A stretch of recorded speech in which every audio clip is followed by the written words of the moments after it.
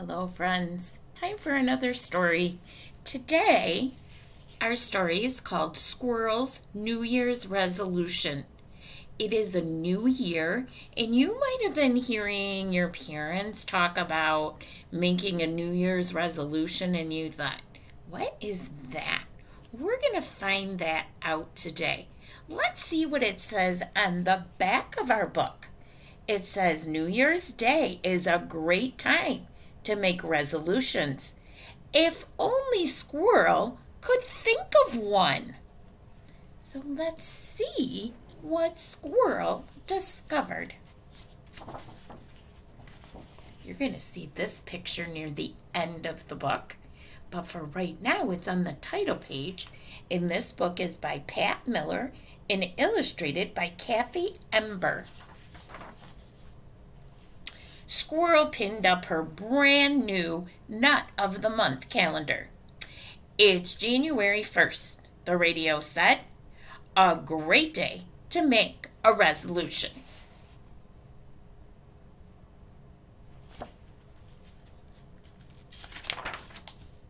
Make a resolution, wondered Squirrel. How do you do that? Bear might know. She went to see Bear at the Lonewood Library. Happy New Year, he said. Same to you, Bear. Do you know how to make a resolution?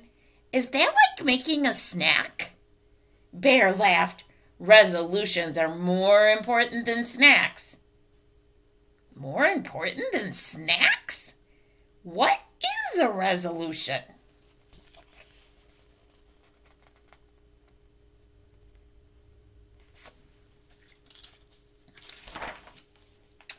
A resolution is a promise you make to yourself to be better or to help others, Bear said.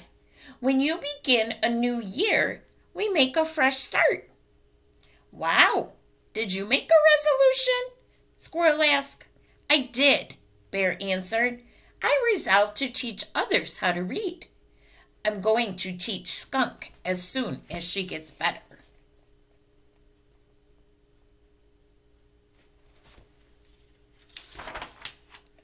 Oh no, Skunk is still sick, Squirrel thought as she hurried to Skunk's house for a visit. She forgot all about making her resolution. Skunk was sick of being sick. I'm stuck in bed until Dr. Owl says I'm better, said Skunk. I would rather be learning to read. That's my New Year's resolution.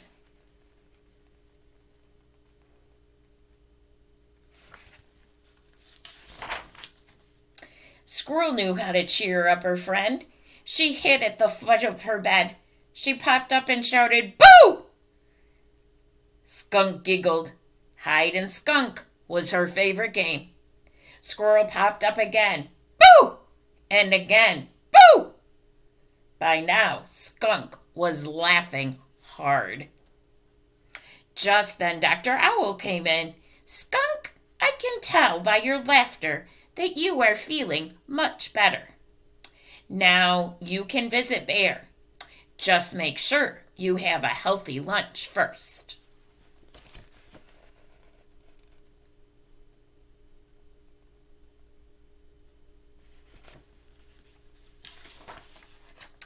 Lunch, thought Squirrel.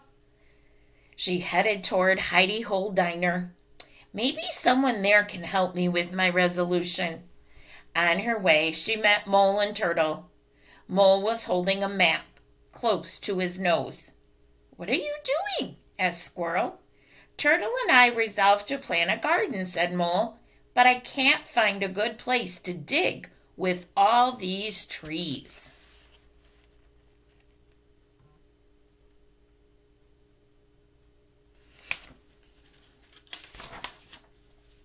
Wait here, said Squirrel. She dashed up the oak tree and looked down. So when you go up higher, you can see more.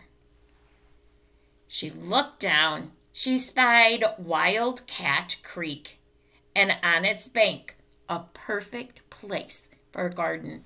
A bank is the side of the grass by the river. It's called a bank. Squirrel scampered down and led Mole and Turtle through the woods to the edge of the creek. She helped them stake out string for the borders of the garden. "Thanks, Squirrel. I will start digging right after lunch," said Mole.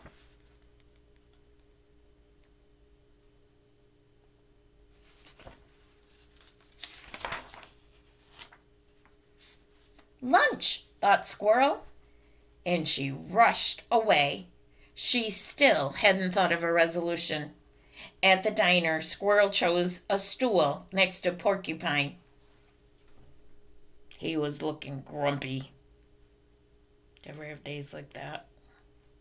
We all do, don't we? "What's wrong?" asked Squirrel.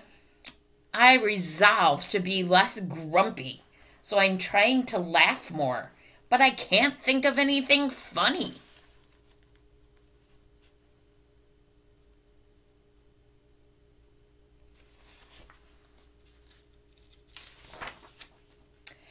"I can help you think of something funny. Like, why did the squirrel run back and forth across the road?" "I don't know why." "Because she was nuts," laughed Squirrel. Porcupine laughed too. "I get it. That reminds me. What's striped and bouncy?" "Tell me," giggled Squirrel. "Skunk on a trampoline," said Porcupine. Squirrel laughed herself right off the stool. Porcupine said, "That's a good one. I'd better write these down." Off he went to find paper and pencil. So there's Squirrel. He had fallen off the stool because he was laughing so hard.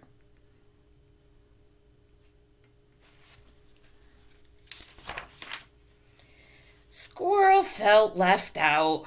Porcupine had a resolution, so did Bear and Skunk and Mole and Turtle. She thought, "I'm the only animal in the forest who hasn't made a New Year's resolution."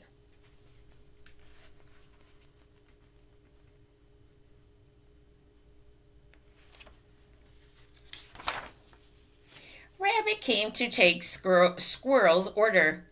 "Would you like to try my New Year's special?" asked Rabbit. "Sure," said Squirrel. "Maybe it will help me make a resolution. I wish I knew how." "Think of a way to improve yourself, or a way to use what you're good at to help others," said Rabbit. Squirrel ate her lunch special and thought hard. Now the title page had this picture on it. So it was giving you a hint of what was coming in the story. Just then, Skunk came in. "I need a healthy lunch. Thanks to Squirrel, I'm feeling better." "Sit with me, Skunk," Bear called. "I see you brought our first book." Turtle and Mole came in next. "What do you have for two thirsty animals who just started a garden?" said Mole. "Squirrel found a terrific place for it," said Turtle.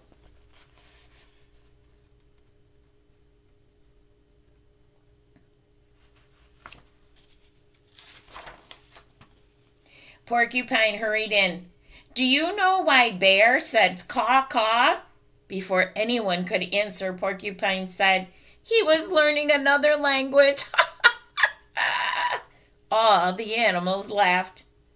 "I didn't know you were so funny," said Mole. "Me either," said Porcupine. "Squirrel got me started." So do you hear what they're all saying? They're all saying something the same. Can you tell someone close to you what that is? Let's see how it ends. Rabbit said to Squirrel, "You're doing a good job with your resolution." "I didn't know I had one," said Squirrel. "Your actions are better than your words. It looks like you resolve to help someone every day," said Rabbit. She helped Skunk. She helped Turtle and Mole. She helped Porcupine. So she helped 3 people And she wasn't even really trying to do anything different, was she? Really? Asked Squirrel. I did it! I made my very first resolution.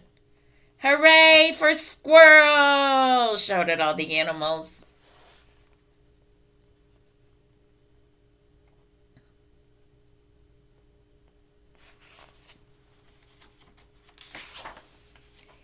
It was going to be a very happy new year.